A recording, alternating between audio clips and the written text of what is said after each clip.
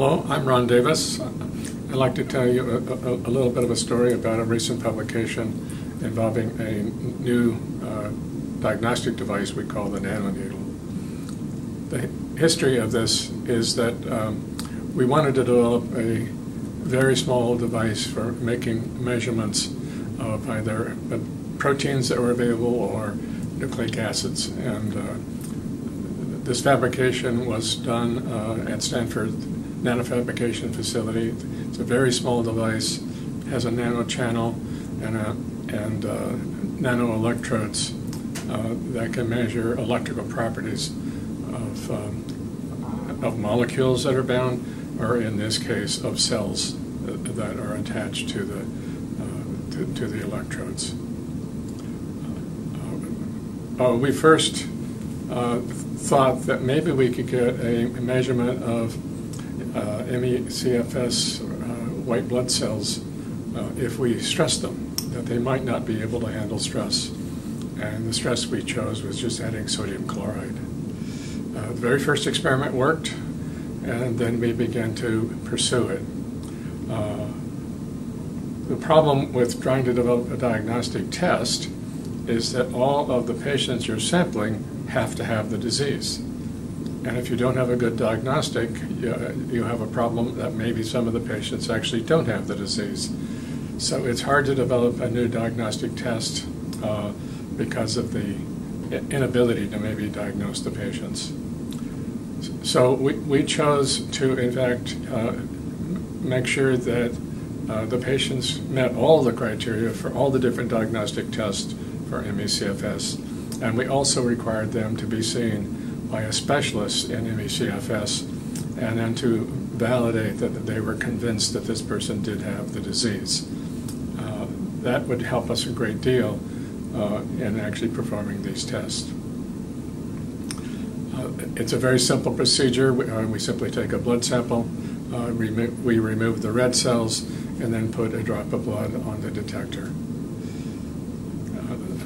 What was really surprising to us was that every patient shows the signal, which is a change in impedance, but none of the healthy controls showed the same signal.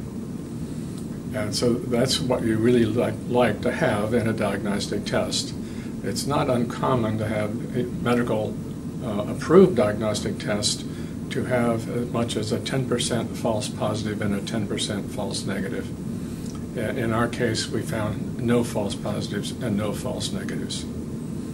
We will continue this work.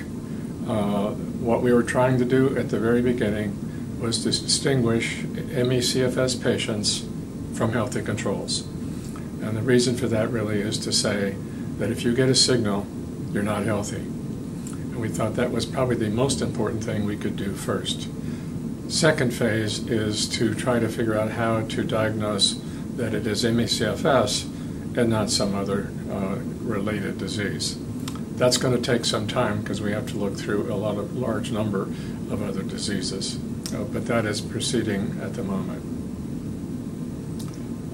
In the future, we will use this device for a number of things.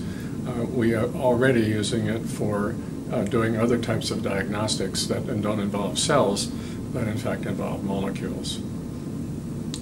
The other thing we can use this device for is to see if we can block the effects that we see in the Nanoneedle assay with a drug. This then is a drug that might have some benefit to the patients. We also like to explore why are we seeing the signal. We have a lot of ideas, but we haven't really validated any of them to be the real cause of this signal. In the future, we would like to set up this assay to be much higher throughput. The device you see here behind me can do 2 samples at the same time. We really need to increase that throughput. That means redesigning it. We possibly can use the same chip, or we'll do a new design of the chip.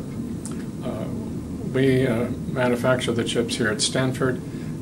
Rahim, who is the first author on this publication, has recently moved to the University of California at Irvine, where he is now an assistant professor. We will continue to work together on this development.